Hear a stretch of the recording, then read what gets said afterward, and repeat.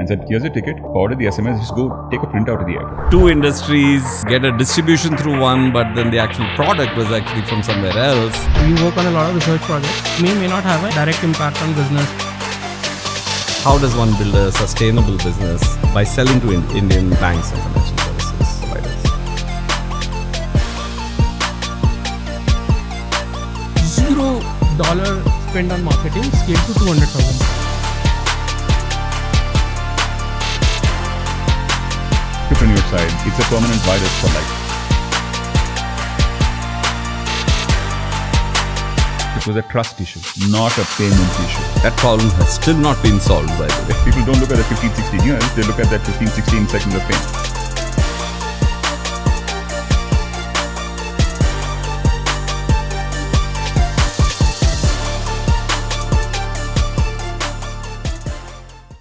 But maybe I'll talk a little bit about the Aadhaar experience there. And that was a time where I think, everything was, the end goal was there that India should be able to transfer benefits with minimal leakage, because Manrega and all these programs had anywhere from 10 to 90% leakage is what they would say.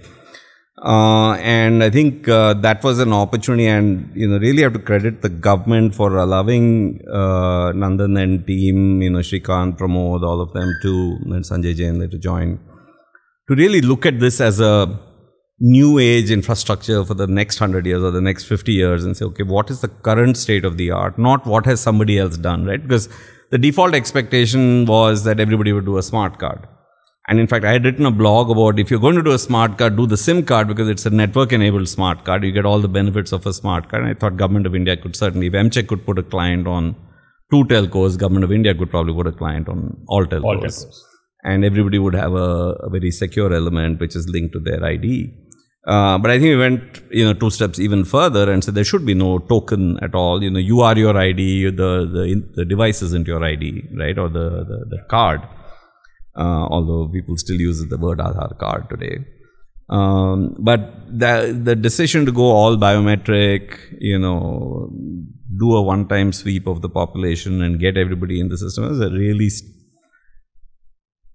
almost ludicrous solution, right, to the problem. But it was such a, because we said we don't want to inherit anything, right? Yes, banks had some KYC data, telcos had some KYC data, but the best thing to do is start de novo. And that was a 2-year phase where I got to see a little bit of how the government thinks and really how much of competence there is in the government. Because we kind of like to, private sector and that entrepreneurs try to cynically say, well, the smart guys really don't go there. Right, but we saw interacting with several of the IAS officers, and of course someone like Ram Sevak Sharma, who is later shown 5 times over, including the whole pandemic distribution of the vaccine and stuff.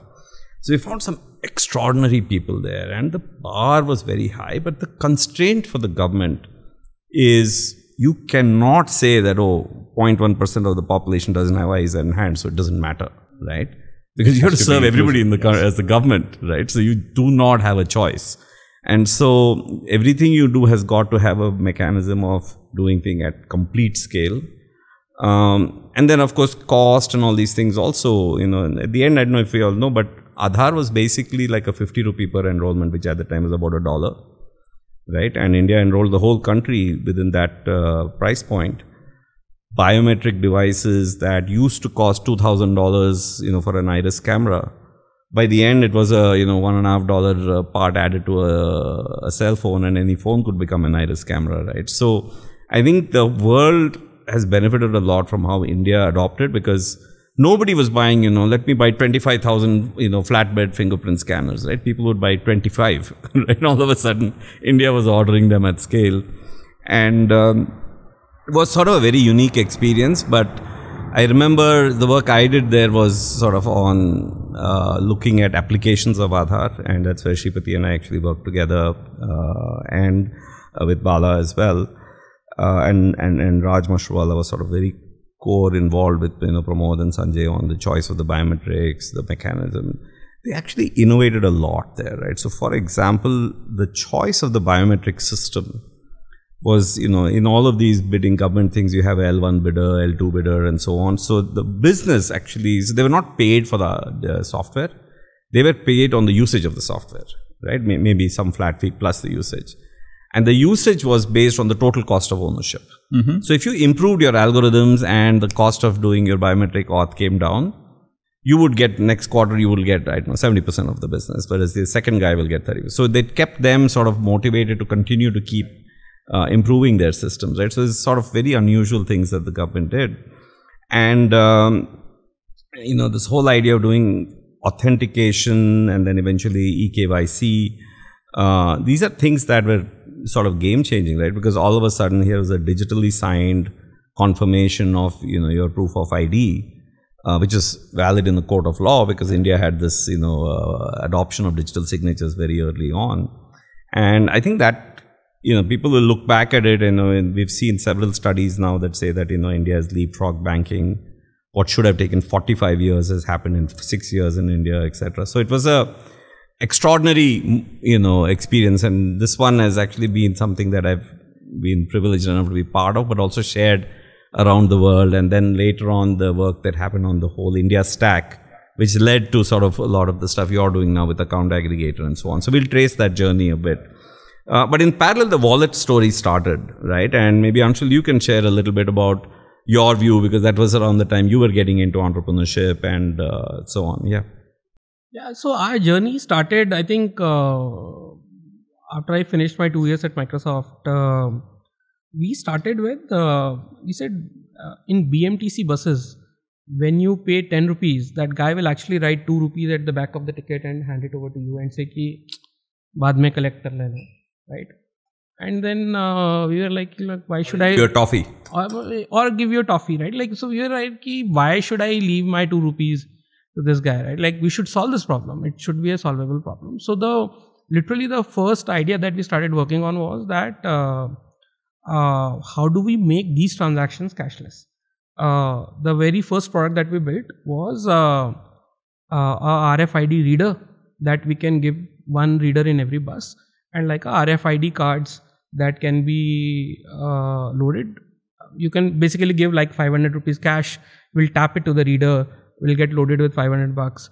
And then every time, whichever bus you go to, you can keep consuming that 500 rupees cash. Was the product we built. We went to BMTC. Of course, we were not lucky enough like ISCTC. So, I mean... You pay us 20 rupees. No, people were expecting favors. We of course had no money to crack any deal with them. And we realized that, look, as a very young startup, it's super hard to have PSU as your first customer. Like, you can't crack it, right? And they say, okay, what problem are we trying to solve? The problem that we are trying to solve is of this whole small change, people still paying in cash, right? So it's like, why don't we take it a notch above, right? And then solve it for a generic peer-to-peer, right? And that's when we said, look, let's build PayPal on mobile numbers, right? So PayPal at that point in time, every account is basically linked to an email ID. We said everyone has everyone else's mobile number in their mobile, right? But they don't have their email IDs. So imagine if I can actually make payment to Sanjay directly to his mobile number, and then Sanjay can decide whether he wants to transfer that money to his account or utilize that. Essentially a wallets play. We said, okay, let's now pivot from this whole BMTC idea to a focus on peer-to-peer. We, to be very frank, didn't know there is something called PPI license required by RBI and whatnot. We actually only built the product. Said, okay, let's build the product. And just few weeks before we were trying to launch, we were told, look, guys, this is a regulated space, and you can't just do it, right? Like, please go and talk to the regulator. So, like, of course, we didn't have, again, we didn't know how to apply for the license. Of course, we didn't have any money to apply for the license. So, say, what do we do?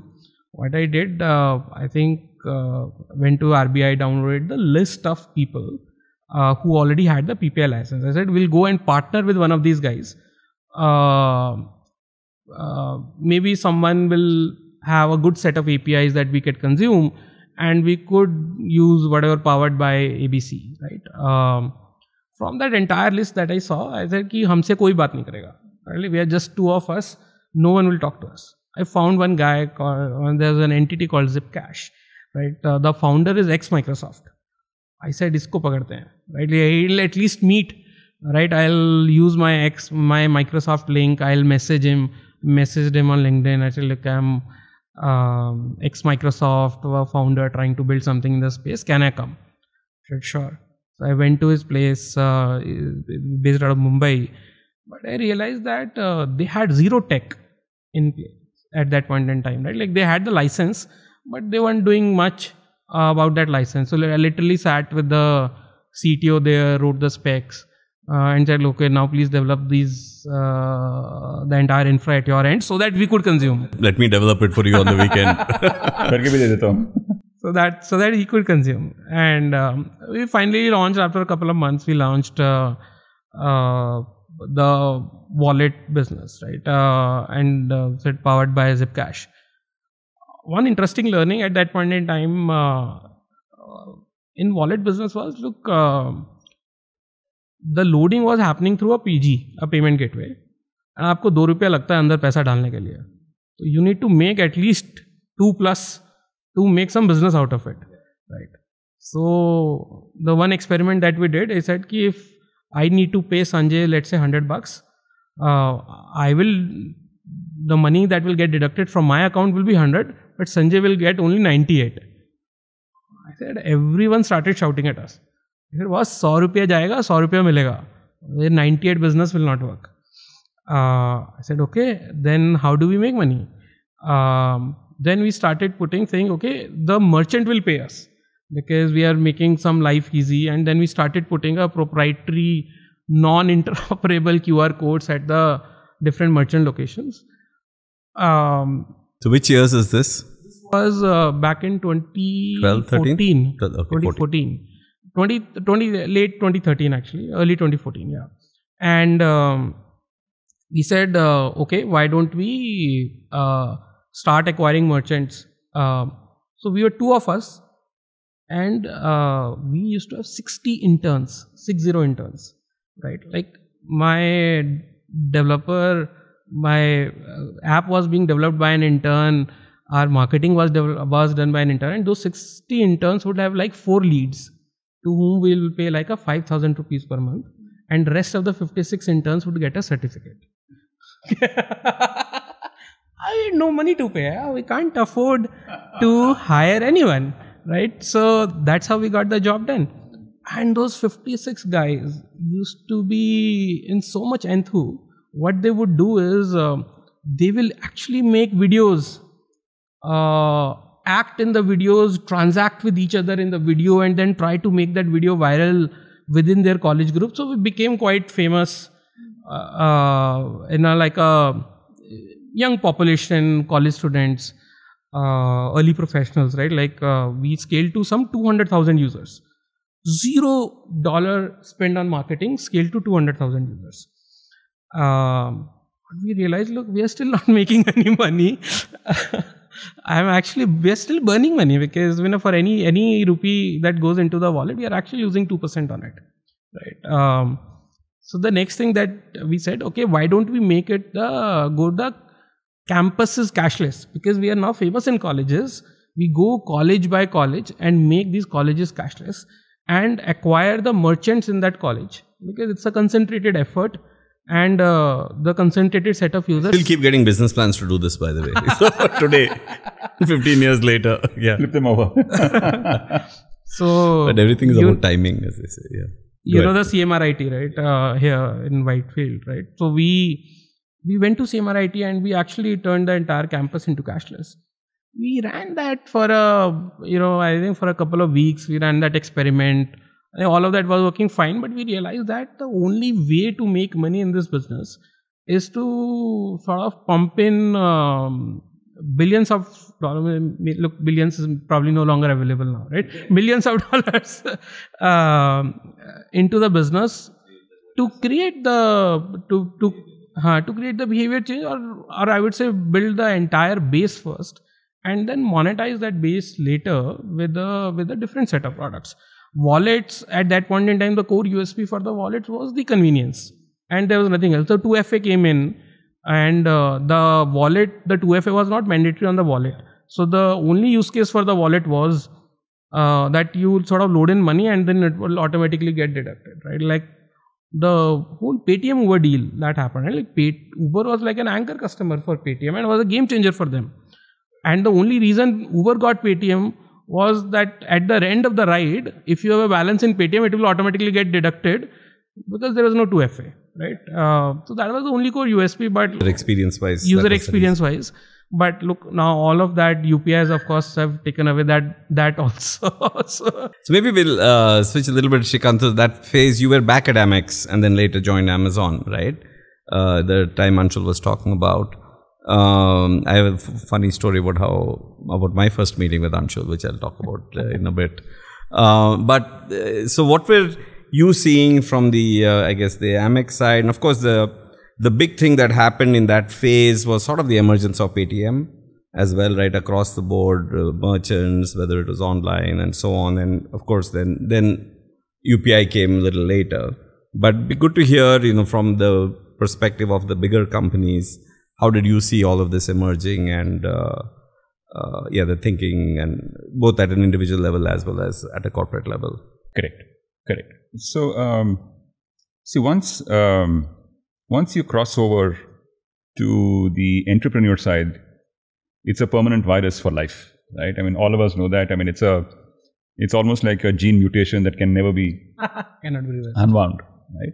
So that mindset stays with you, right?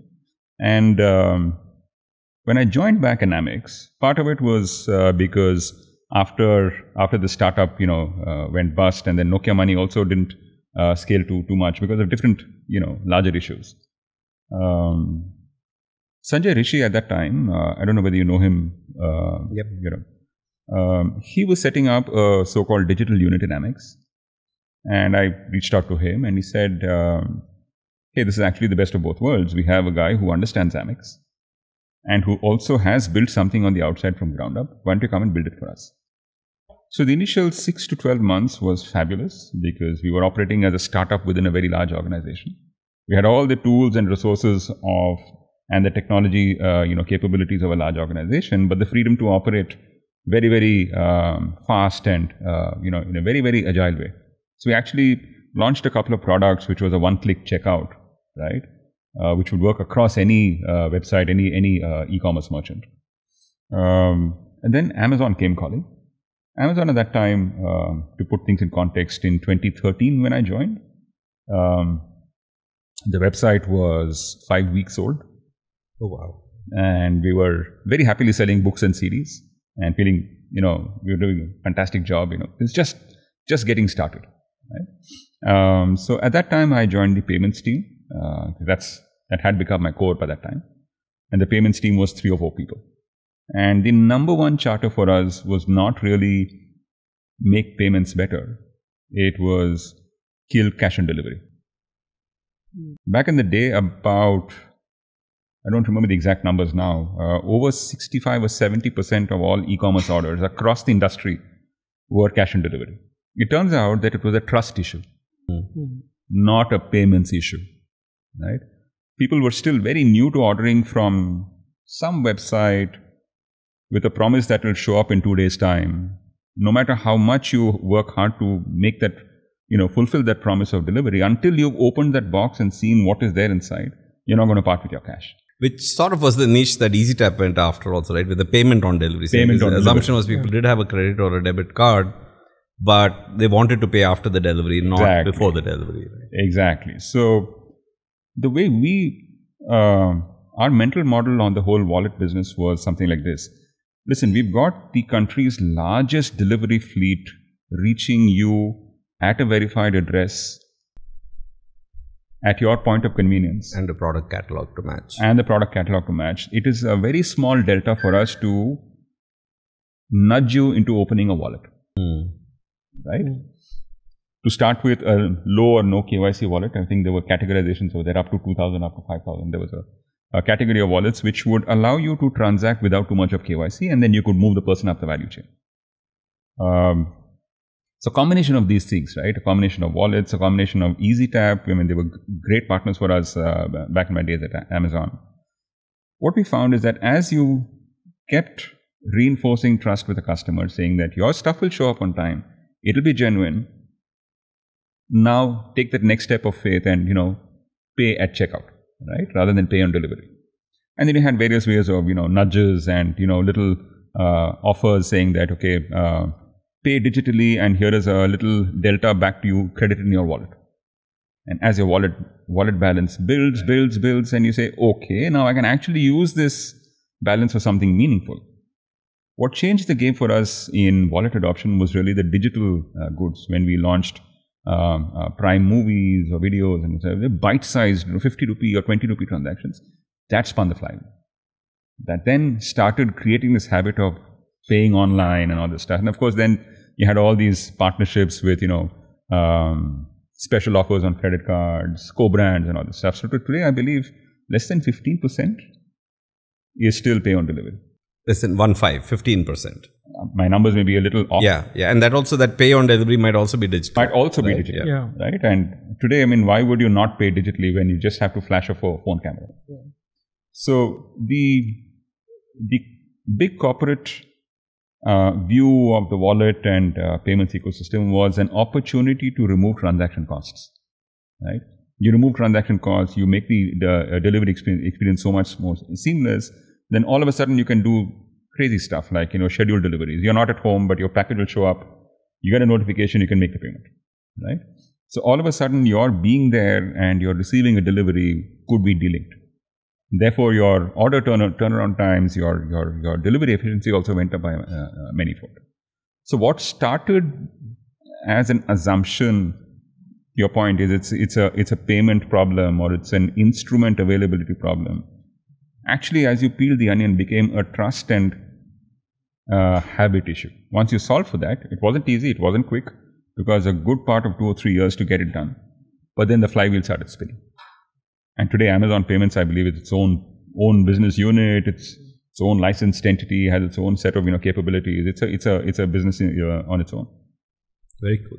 Very cool. Maybe Anshul will come back to you on the journey with Happay itself, right? Because it's sort of going a little back and forth, back to like 2015 time frame. And so the story actually is that Anshul met my partners when they were doing this consumer P2P play in Delhi at a hotel. They had gone for, I think, the Thai event or something like that. And they said, oh, it's a payments product, you should talk to Sanjay, right? And I happened to be in Vegas. What happens in Vegas stays in Vegas, as they say. But I was actually at the Money 2020 conference. And they said, well, you should speak to each other. So we had a Skype audio call at the time. And I think the call went very well. Or at least that's what Anshul thought. And at some point, I kept hearing my name saying, Sanjay. And it's like, oh, I'd fallen asleep, right? Of course, my ego did not let me say that to him. So I said, sounds very interesting. We should meet when we are back and back. Good recovery, man. If I had been awake, maybe I might not have found it interesting. Who knows, right? But anyway, so they came to Bangalore, and of course, there's a lot of interesting journeys, but we decided to invest. And I remember we presented him a term sheet at a local restaurant. And 5 years later, he told me his secret to me, which is, Shripati and I presented the term sheet and said, okay, we'll give you half an hour to think about it. And he later said, we had already decided, and we were wondering, what do we do for 30 minutes waiting for you guys to come back?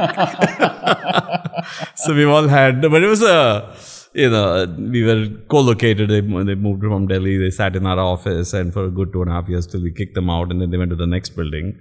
And of course, along the way, we did the seed, and then Sequoia came under the A and the B, and company evolved and morphed actually quite dramatically. So maybe you can tell a little bit about that journey and why you all moved to the B2B side of it and things. Yeah, I think you guys invested in B2C, right? And when we were scaling the B2C, when we realized that the 2% problem was not going away. The 2% problem is not going away, and then it will require a lot of investment. And I think I realized that that's not, look, it's the problem also has to match with the founder's DNA. Like if there's no match with the problem statement, right? And irrespective of the money you could have, we had the money in the bank account, right? But we said, look, I don't think there is a viable business that we can build as founders in this space, right?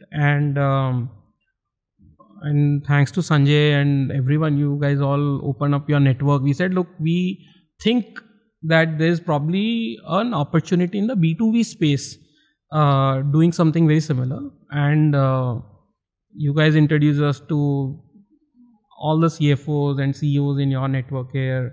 We spent next 3 months only meeting them, trying to understand that what are they getting from their partner bank, what problem statement do they have. So 2 problems that came out very clearly, right? One was that there was no fine level control on the transactions that their employees are doing. So they're like, look, India is a control freak market, to be very frank, like low trust control freak, right? Where the CFO, the finance guy wants to control and manage, saying who is spending what, where, how, right? And so second was that, look, a lot of data is actually sitting in the bank systems that does not really flow very seamlessly to our internal systems. And then we have different workflows to sort of manage that data, to push that data into the accounting systems and whatnot. Right? Like these are the 2 core problems that we identified. And then it said, okay, I think we'll pivot from B2C to B2B. And the first segment that we focused was like, we'll launch a corporate card with a very fine level control and a very real-time transaction visibility targeting the SME segment, right? That was the first product that we launched. Look, I think we were trying to scale the SME segment. We realized that it's a story of too many pivots, but we realized that it is almost impossible to make money in the SME segment also, because the cost of acquisition to acquire an SME customer does not justify the revenue that you will make from that SME customer. And in India, SMEs, they don't pay any SaaS fee to any software service provider. They still don't pay it. I don't think, look at it, the licensing cost of your accounting software, which is Tally, which is the most used software in the country, right, is 10,000 rupees annually, right? Like, I mean, I'm saying that's the maximum you can probably get, right? And that also people are sort of using somebody else's paid version and whatnot, like cracked version of Tally. People don't want to pay those 10,000 rupees only. Yeah. Also, even when the entire business is running on that software. It's changing, but it's changing now. If you rewind to 6-8 years ago, it probably wasn't the case. Yeah. So we realized, I think in the SME segment also, that it's probably very hard to make money. And then we kept moving up the ladder and We'll say one thing though about which is for entrepreneurs who are listening, right? Happay did incredibly quick price discovery. So initially we said it was going to be 50 rupees a card, right? I recall that conversation. People said it was kind of expensive, do we get free ATM with this?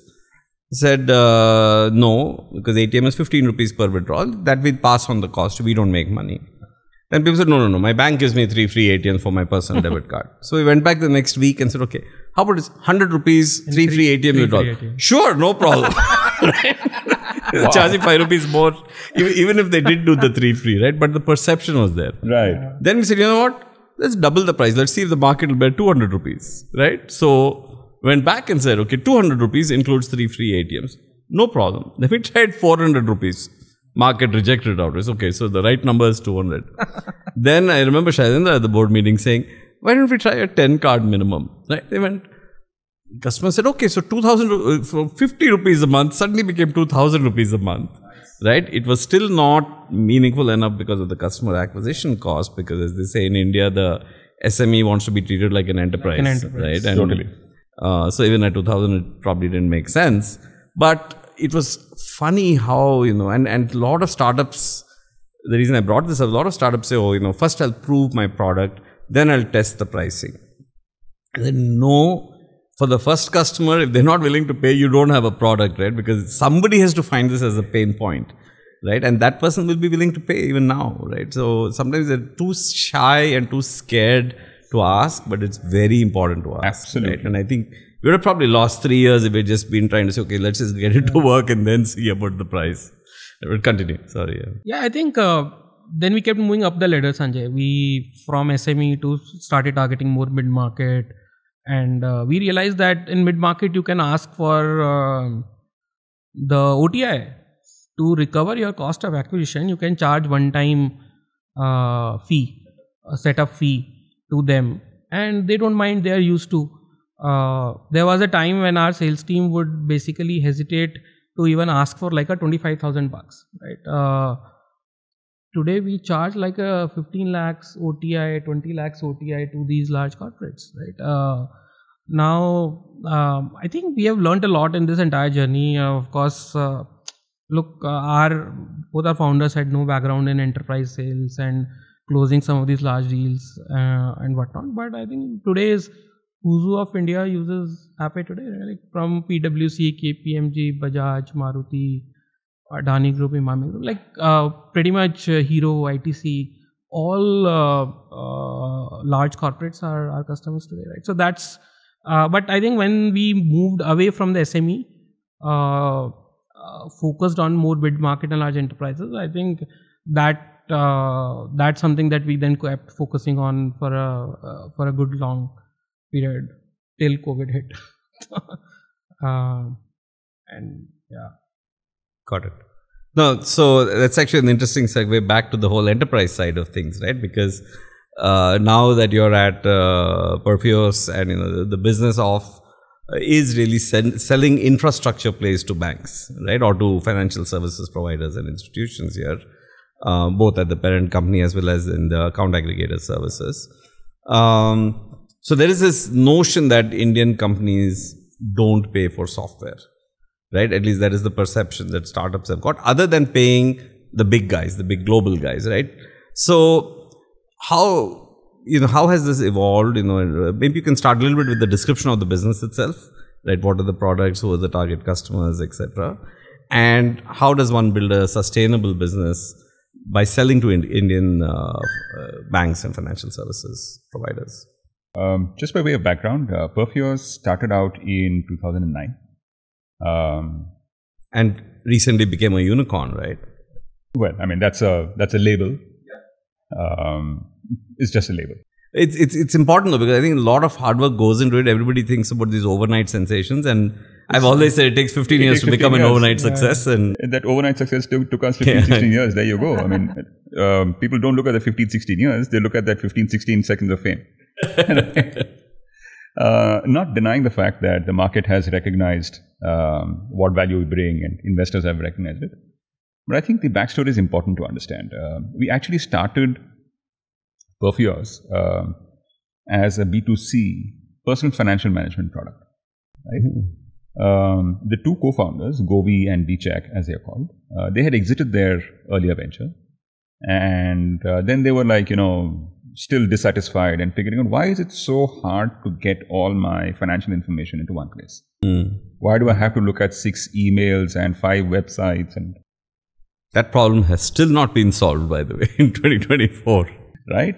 So back in the day in 2009, they said, okay, they're techies, so let's hack a way to get this information done.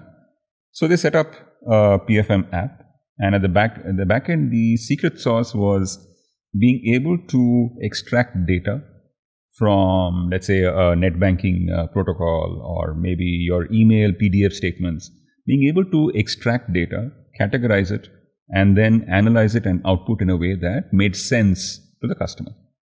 Customer doesn't understand, some of the verbiage and some of the transaction, descriptions that happen. Customer ask is very simple. How much cash flow do I have? What's my net worth? What are my expenses? What's my EMI servicing capability? So on and so forth. So the product was brilliant. Even if I'm saying so, I mean, vested interest and all that stuff. But it worked very well for a very, very small niche of customers.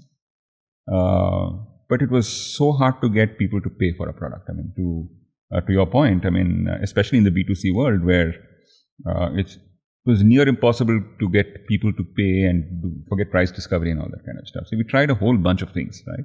We went to CAs, we went to wealth managers and said, is this a product you'd like to use on behalf of your customer? Said, yeah, but can't pay. Right?